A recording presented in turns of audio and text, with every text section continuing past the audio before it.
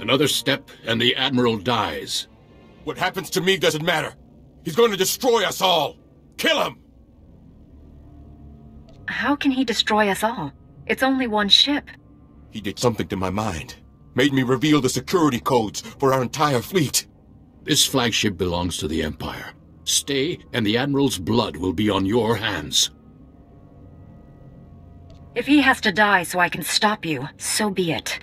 You struggle against your restraints, yet you continue to serve the Jedi. Pathetic. Youth won't save you.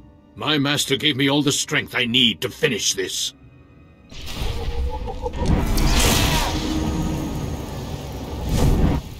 There, good as new.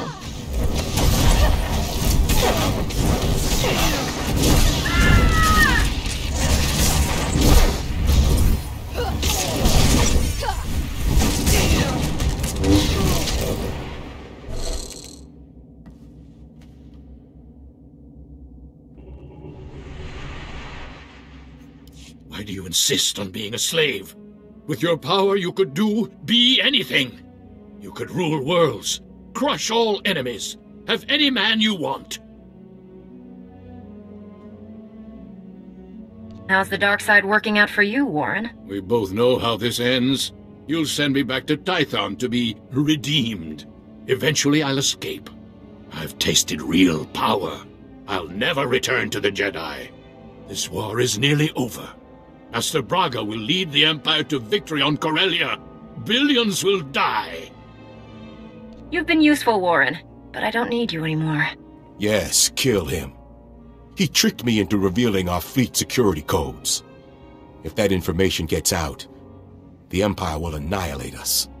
Last time I checked, Jedi weren't executioners. We can't risk him escaping and telling the enemy what he knows. There's only one way to be sure that doesn't happen. This is war. We can't afford to be sentimental. Goodbye.